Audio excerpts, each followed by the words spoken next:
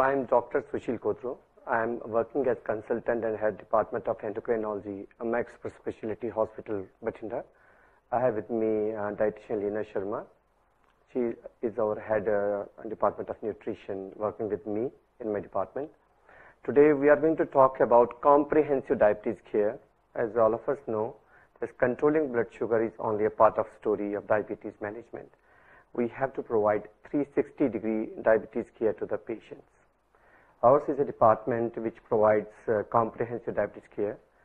For that, we have a proper team of diabetes educators, counselors, and dietitians. We are doing that care. And I have a podiatrist with me and other technicians also. And I know, and all of us know that diabetes education is the cornerstone of diabetes management. There are lots of myths about diabetes, and we'll try to correct these myths also. We always organize a session for diabetes patients, and the diabetes management starts with diabetes education. She imparts diabetes education for the patients, and after going through registration, all the new diabetes patients have to go through that diabetes education. And about the diet part also, all the patients and attendants have to attend that education session, and a gross diet plan has to be explained in detail to the attendants and the patients. We want to throw some light about the diet part, what type of diet the general diabetes patients have to take. We explain them. There is no diabetes diet. This is basically a healthy diet plan. Yeah. Not only the patient should follow this diet plan, all the members of the family should follow this diet plan. Then only the diabetic patients will also follow the same plan. You want to say something about that? So diabetic patient need to control his or her blood sugar levels. So as Dr. Kotru said, it is the diet for even for a normal person. So what we do, we divide diet into 3 categories. वैसे तो diet is always individualized, but if अगर उसका कुछ basics अभी अगर लिया जाए, तो we divide it into 3 categories. That is red category, yellow category, and green category. Now, first of all, if we talk about red category, in this category, there are foods which we need to avoid. Like foods with high glycemic index, food with high glycemic index, like simple sugars, whether it is jaggery, sugar, honey, or any squashes, bakery products, cake, pastries, chocolate, jam, jellies, and high glycemic index foods like mangoes, banana, chiku, lychees, we have to avoid. And refined food items made from maida or refined flour, like patties or bakery products, all bakery products we need to avoid. Ice creams, cold drinks, pastries, cakes, jams. That also. And we should also avoid red meat because it is rich in fats, highly saturated fats also. And just want to compare with all the traffic signals. Yes. Red means stop. We need to stop here before taking these foods. And the yellow category? The next category is yellow category.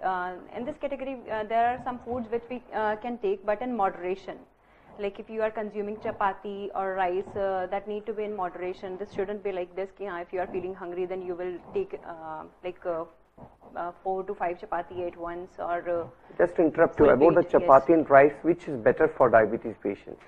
Rice is having high glycemic index if we compare it with the wheat. But wheat do contain other minerals and vitamins and also fiber. But there's nothing like a diabetic person cannot eat rice. He can eat rice, but he have to add extra salad or extra fiber with it.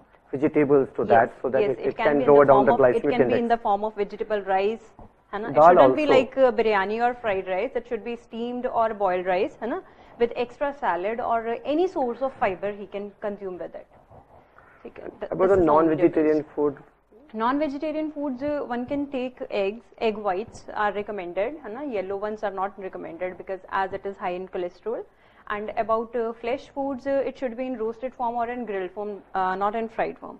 There's like some patient asks us, can we eat fish? We say yes, you can take. But what they do, they eat fish pakora.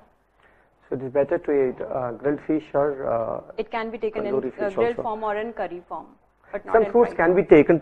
Diabetes patients can take fruits up to 150 to 200 grams. And which better or which fruits they should take? Like apple, papaya, guava, pear, strawberries, So melon. these they fruits can be taken by diabetes patients. It's not like that. But it shouldn't be like this, they are eating half kg of fruit at once. 200 it should be grams. like 100 So to 150 grams. these are the yellow categories, the yellow signal, yellow traffic signal, in moderation. Pulses, non-veg foods, milk products like curd, lassi and milk. It should be taken in moderation only. And milk, which milk is that should be milk. Skimmed double tone milk is better. Double tone milk, and the quantity has to be in moderation. And the green signal, which can be taken in yes, one can go for green. Extra quantity. There are some patients, they say ki like we are habitual of taking 4 to 5 chapatis at like in one meal, and you are saying you have to control your weight and you have to keep your sugar levels in control, so you can take 2 to 3 chapatis only. But I cannot feel satisfied with this amount. What else I can take? Like I feel hungry all the time. So there are some food options which they can opt for whenever they are feeling hungry. Like they can take extra salad, they can take cooked vegetable or sorted vegetables. They should start their meal with salad, with boiled vegetables. That is better. They can also go for clear soups without that should be like without oil or fat, है ना? And you see the Indian culture, we are fond of tea, lot of coffee also. People prefer to use coffee these days. It's better to take black coffee, green tea, black tea. Like most of the people are fond of tea or coffee, है ना? And they're concerned about their weight also. The females are very concerned about the weight also. They do say कि they consume like 10 to 15 cups of coffee in a day. So it shouldn't be like a milk coffee, है ना? It should be like they can take in the form of like green coffee, green tea, black coffee, black tea. That is a better option. So this was a gross teaching about the diet, what the type of diet, and regular exercise is very important. Right? So we're talking about comprehensive diabetes care. So a diabetes patient should know that in addition to following a proper diet plan, exercise plan, following a proper medical treatment, in addition to that, once in a year, a diabetes patient has to follow certain instructions, has to go for some investigations. The fundus examination, that is retina checkup, is very important.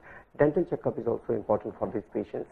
And thyroid checkup for some patients who have dyslipidemia, it's very common in our society these days. In diabetes patients, they are at risk of having thyroid disorder at the same time, mainly type 1 diabetes.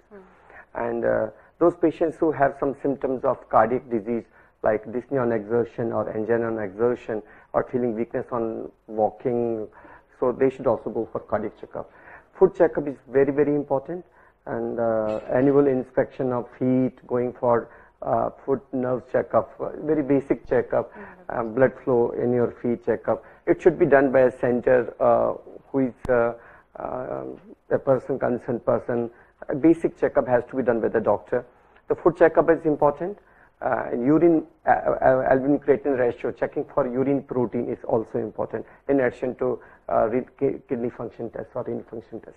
These days, NASH or NAFLD is also commonly seen in diabetes patients. So checking for liver function test, going for a fibroscan or ultrasound abdomen is also important. So just controlling blood sugar is only a part of diabetes management. So at the same time, now we know that diabetes is a syndrome. So you need comprehensive checkup of diabetes patient. For that you need a comprehensive care center so as to look at all the complications of diabetes. So first we should try to prevent diabetes, work on that, follow a proper lifestyle, follow a proper diet plan, follow a proper exercise plan, start from the childhood only. So prevent diabetes should be our main motto. Once the patient has diabetes, control your sugars, control your blood pressure, control your lipids, prevent the complications of diabetes. Once the patient has the complications of diabetes, try to prevent end-stage complications. And once the patient develops all the end-stage complications, it becomes a very, very costly disease, and the patient loses everything financially and socially also, and the family has to suffer a lot. So our main message is, so diabetes management needs comprehensive care. We should have more of comprehensive diabetes care centers, and our department and our center is ready to help more and more primary care physicians and doctors who want to come and who want to get skill training at our center and to develop these type of centers, or we are ready to share our project with them. Thanks a lot, the Torrent people who have the division also, and who has given this opportunity to us to share our ideas. Thanks a lot.